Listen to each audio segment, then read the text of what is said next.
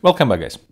In the previous lecture, we have started building our compiler, got familiar with the module, context, and IR builder, and also saved the empty module to file. Right, so here it is.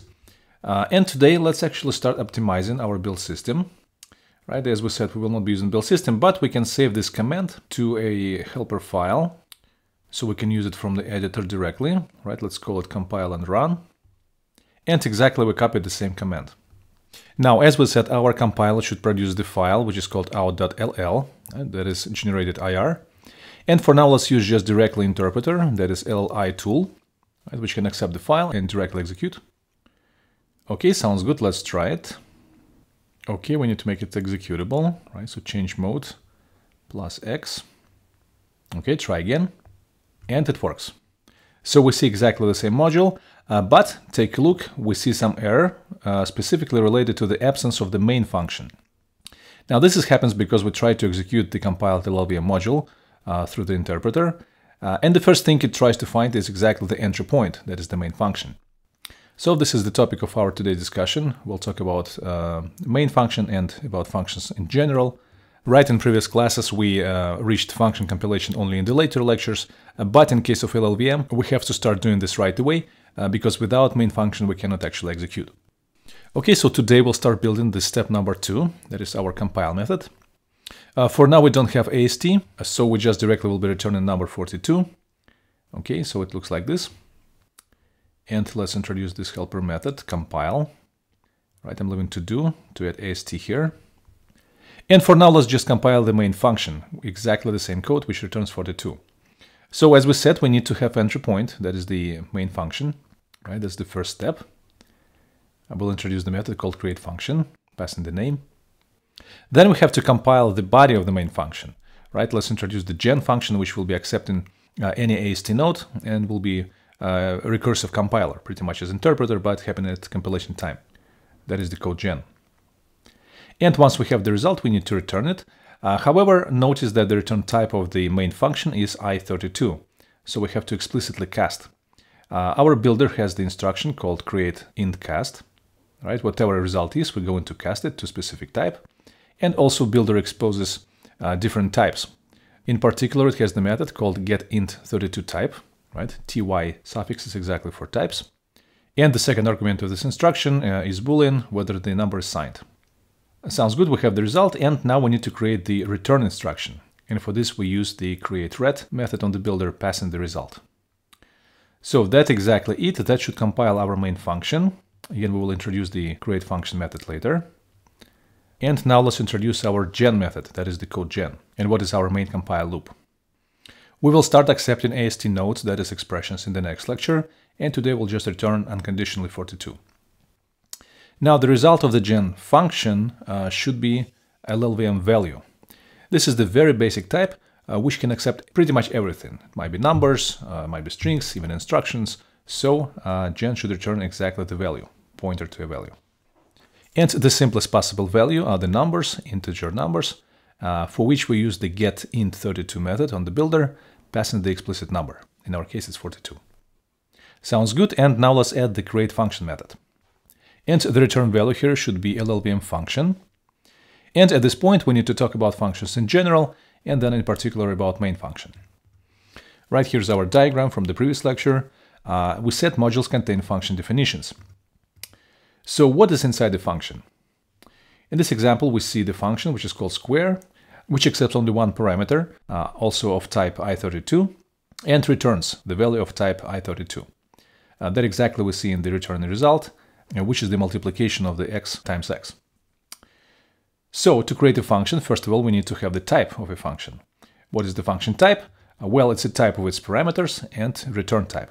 Also, there is a special flag where the function accepts multiple arguments, right? So-called variable number of arguments. And then we said we need to compile the function body. Now, the function body consists of a set of basic blocks.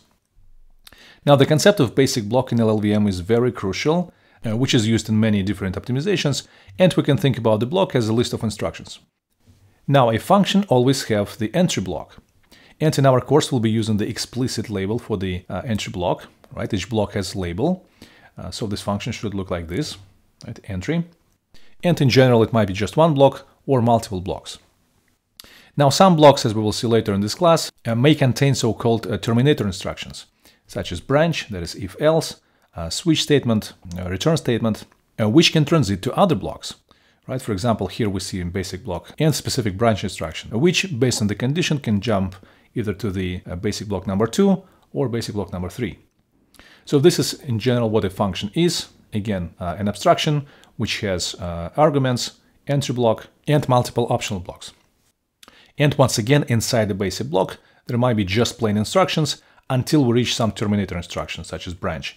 If we met some terminator instruction, we have to jump to a different block. But these details are for the next lectures. So far, for the main function, we will have just one entry block. So our function should look like this. Sounds good. So let's switch to create function. And let's update our test file. Right? It should look like this with the entry point. And also, as we said, to create a function, we need the name and also the type of a function. So let's accept the type as argument. And from our caller, when we call the create function, we now have to pass the type. For this, we use the function which is called LLVM function type get, right, which has multiple constructors, one of which accepts just return type. And we said it should be I32. And we also say we don't accept any of our arg. Sounds good. Now, also we need to say, when we talk about functions, we have function definitions and function declarations. Now, function declarations usually specify only the function header, that is the function prototype. What is the function prototype? Well, it's information about its type. That is the return type, parameter types, and the function name. So let's actually extract creating of the function prototype, that is its header, to a helper function. And also this prototype from other function declarations may already exist. Now, to check this, we can call the method on the module, which is called getFunction. And if it doesn't exist, first of all, we create the function prototype, passing exactly the same name as the function type. And now we have the function defined, we have to create its basic block. So let's create helper method called createFunctionBlock. And finally, we return the function. Sounds good. Let's start defining our functions. Create function proto. So it will be LLVM function create, passing the function type, the linkage. In this case, we pass the external linkage, that is, this function is visible outside. But please take a look at different linkage types in the documentation. For now, this is not so essential. Passing function name and the module where this function should be attached. Now, once the function is created, we can call the method called verify function from LLVM and eventually return the function.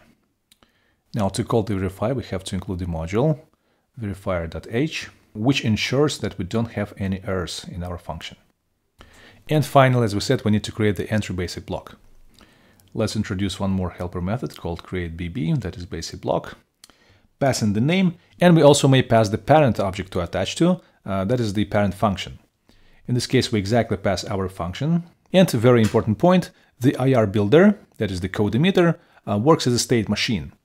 Now, once we allocate a new block, we have to explicitly tell the builder to emit the code exactly to this block. So we call the method, which is called setInsertPoint, passing our entry block. Okay, sounds good. And now let's create the helper method for creating basic blocks. Again, we accept optional second parameter as the function where we need to attach. But sometimes a basic block should not be attached right away, as we will see when we'll compile an if expressions. And in that case, we'll need to add manually to the list of basic blocks. But for now, we just need to think as we create a block and directly add it to the function. And to create the basic block, we just call the appropriate method from the basic block class, create, passing the name and the function. Okay, so that should be it. Let's actually allocate the function which we created, right? Let's store it as a property on our compiler class, which is currently compiling function. And that should be pretty much it. Let's try testing it, execute, and there we go. Look at this, we now have the main function compiled and returned 42. And as you can see, my editor showed the error because 42 is not a valid return code. Right, usually we return 0, so 42 is treated as an error here. Let's slightly optimize our build script. So for this, we just need to print the result of the last command. It is the result of the interpreter, which automatically will return 0 as the success code. And we will not see the error. Okay, let's test, and it works. Okay, let's add extra new line for convenience again. Include IOStream. Execute again, and nice and clear. So congratulations, we built the first object type, that is the functions, and also talked about basic blocks, entry points, and how we return values. And in the next lecture, we'll continue talking about functions, and we'll talk about external functions. That's it for today. Thanks and see you in the class.